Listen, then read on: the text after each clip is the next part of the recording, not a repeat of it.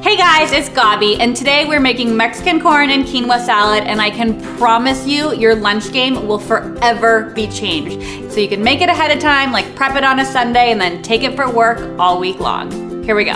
All right, first things first, we're going to take a cup of quinoa and don't drop it on the counter. I've done it before, it's not pretty. Just dump that into your sauce pot.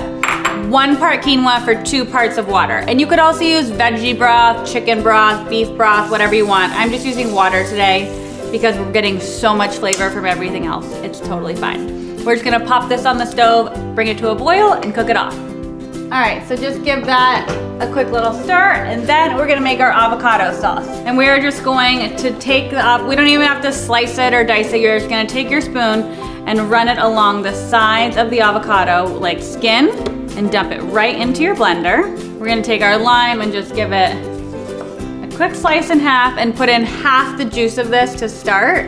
And we'll season this with a little bit of salt and pepper. So this is kind of making like a guacamole dressing, if you will. All right, we'll put in a little pepper and a little bit of salt. Pop the top on and then let her go. So we need a little bit more liquid, so we'll just squeeze in a little bit more lime juice. And if we need more than that, we'll just stream in a touch of water. So just turn that on. I'm just gonna transfer this to a little bowl so you can see how creamy it is. Okay, quinoa's cooked off, so we're just gonna take that and literally just dump it into a large bowl. Make sure you get everything out. And then this is gonna come together so quickly. So that's why I'm saying make it on Sunday and take it for lunches throughout the week. Like, it's mindless. Okay, that's all in. And to this, we are going to add the raw corn, which people are like scared of raw corn. It's so good and it's crunchy, it's perfect. Plus it's great for this time of year. So all the corn goes in. Then we're gonna dump in the green onion and the jalapeno. Then we're gonna dump in our Monterey Jack cheese. To that, we're going to add that avocado mixture. And then we're gonna give everything a stir to combine.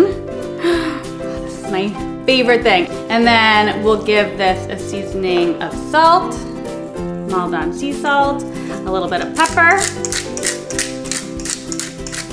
and then the chipotle chili powder. Just sprinkle a little bit in. And then the last couple things we have to do is pick off some cilantro leaves. And if you're doing this ahead of time, you could add cilantro the day of so it doesn't kind of wilt and die, but I plan on eating this right now. So we'll put in some cilantro. And then the last part of it is some cotija cheese. And if you've never had cotija cheese, it's amazing. It's like a crumbly, hard Mexican cheese. If you can't find it, you can use feta. Break off a little piece. Like, look at this. It's very therapeutic to do this. I don't know why. But just sprinkle some in there. And then everything gets tossed to combine and we can eat it.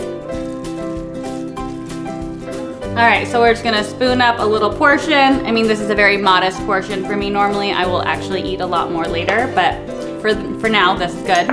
We'll put a little bit more cotija on top. Okay, we'll give it a quick try. I mean, it's like quinoa salad meets guacamole with corn and cheese. What more could you ask for? You're gonna love it.